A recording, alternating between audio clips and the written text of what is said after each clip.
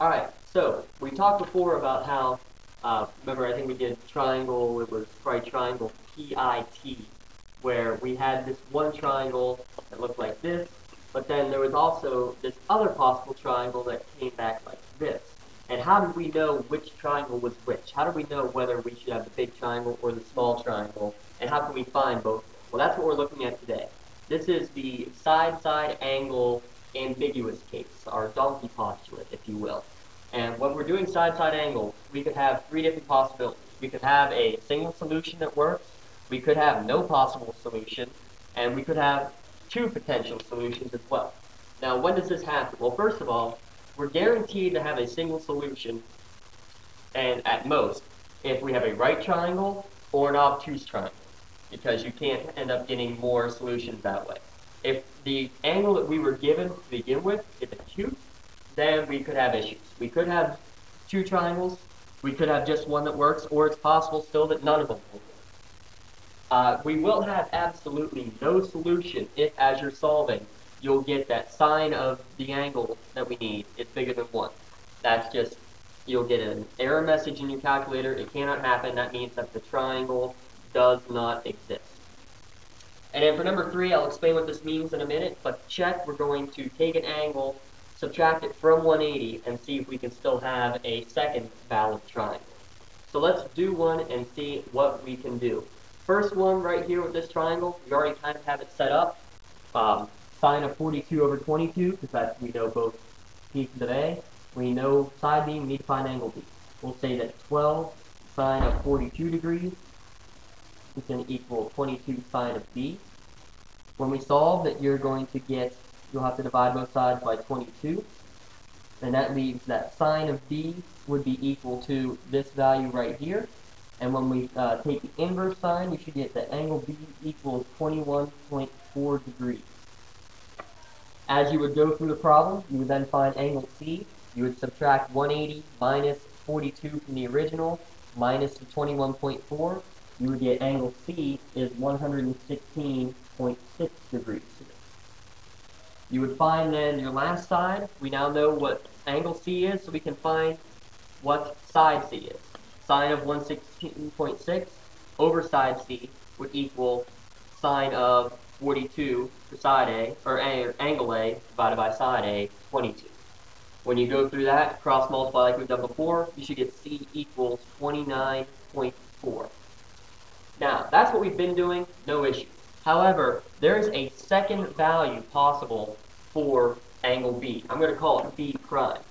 Your calculator only tells you an answer for sine in quadrant 1.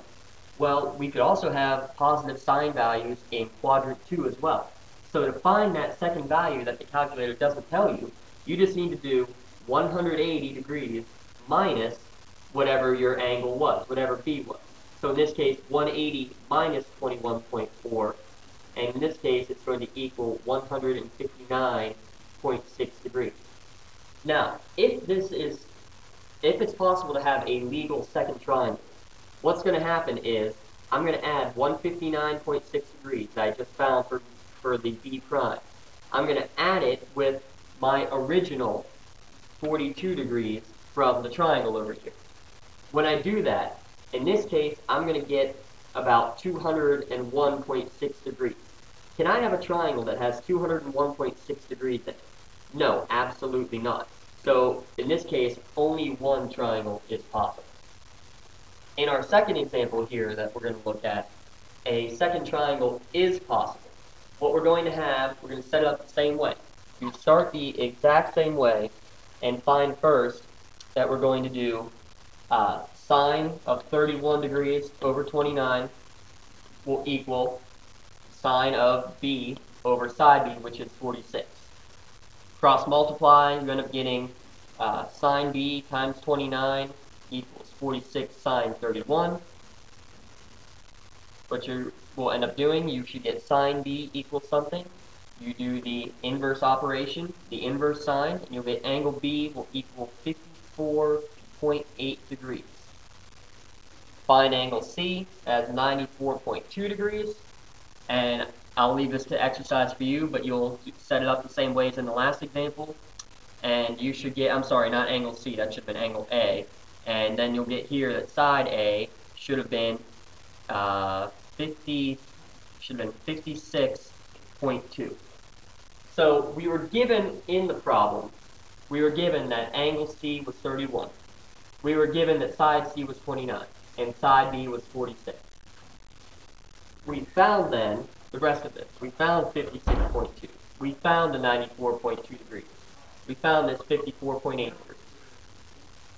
If there's a second triangle, these three pieces of information to start with will still be there, the exact same way. We need to see if there's a difference for the rest of it. Again, to do that, we first look at what would my second possible answer be? What would my second possible angle measurement be? So I've got to do 180 minus whatever angle B was, 54.8 degrees. When I do that, I find that it would be 125.2 degrees. Can I now have a legitimate triangle? So I would do 125.2 degrees plus my original 31 degrees, and I'm going to get 154.2 degrees. Is it possible to have a triangle with angles measuring this much and I have another angle left? Yes, absolutely it is. So to find my last triangle, my last angle, I'll call it C prime, or I'm sorry, again, A prime here in this problem. I need to do 180 minus 125.2 minus 31. And when I do that, I'll find that angle A in this case is 23.8 degrees. So now I know angle A, 23.8 degrees. I know angle B, which was 125.2 degrees. I need to find then side A in the end. And I do it the same way I've done before.